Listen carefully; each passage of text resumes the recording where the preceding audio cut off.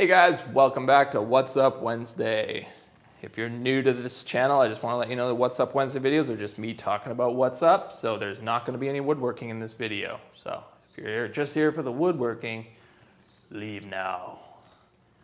And if you want to stay tuned to hear about what I'm doing, what's going on, progress with all sorts of projects and craziness going on in my life, then stay tuned.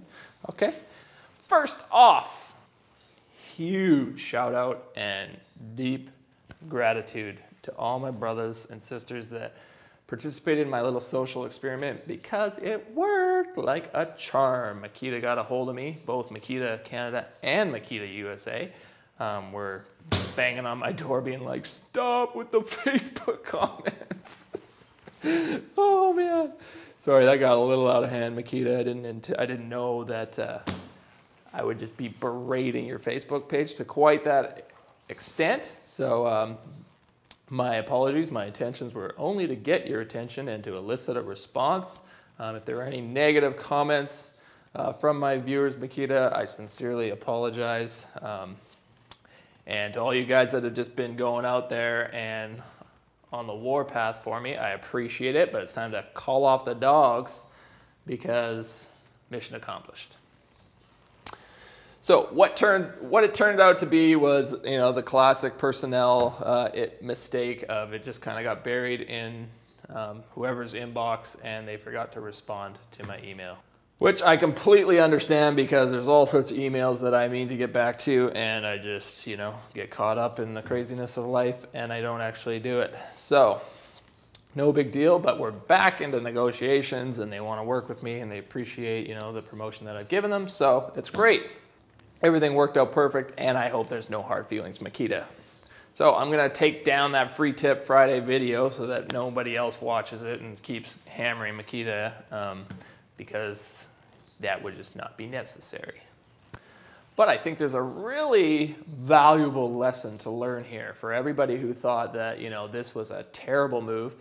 Sure, this move can easily backfire. And thankfully I've got really good subscribers. I think most of you guys just left, you know, really good humored or, you know, nice, good comments, right? And so that worked out our advantage. But, you know, depending on your audience, this could actually go really negatively. So I would suggest using social media to get answers or to get the attention of large corporations. It's a last resort. Always try and use, you know, email and whatever communication, other forms of communication you have first, you know, just exhaust those to no end. And then if you're getting nowhere, well, social media is always there. And we know that it works because big corporations nowadays understand the power of the consumer and the individual, the power that they have through social media. And they are all bending over backwards to keep their clients satisfied, which is great. It's great for their business and it's great for our experience with their business. So keep that in mind as you move forward in life as entrepreneurs and builders and contractors and whatever. Social media needs to be a key part of your business. In other news, I just finished my last project, which was an urn for my cousins who lost their daughter. And the project just turned out flawlessly. It was probably one of the most just rewarding and awesome projects I've ever done. And I will be releasing that video to you guys in the next couple of days here. And let me just tell you, it's a doozy. So stay tuned for that.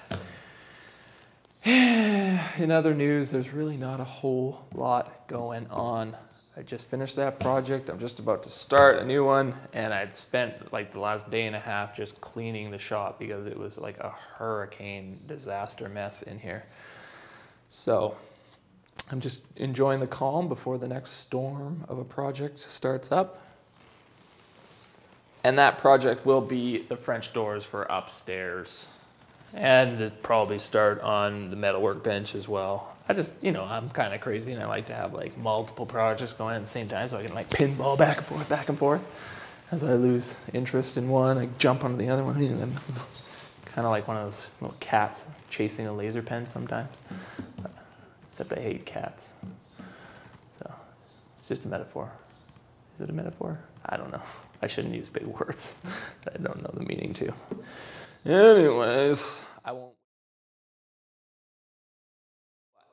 I went and bought this myself. Makita didn't give this to me, okay? I needed a tool to do some sculptural work, and I had seen this. I didn't even know what it was. I was like, what the heck is this? It looks like a giant Dremel tool, which basically it is. Turns out it's called a die grinder.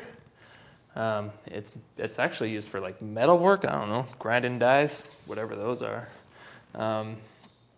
It comes with these like, you have to buy these tungsten carbide bits, which are basically like giant Dremel like carving bits. But if any of you guys have used a Dremel tool, you realize kind of what a useless tool that is. It's so small unless you're making like a carving like this big. It's really just doesn't cut it.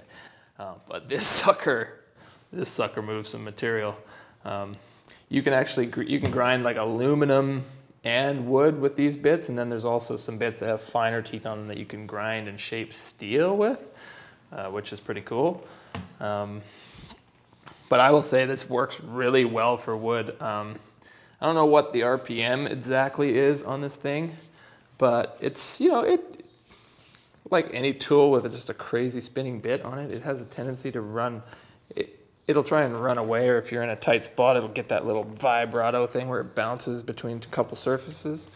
But if you just once you get the feel for this thing and just the direction that it cuts, it's like, man, you can just get into some tight spots with these little bits and do some really fine work and take off a lot of material really quickly.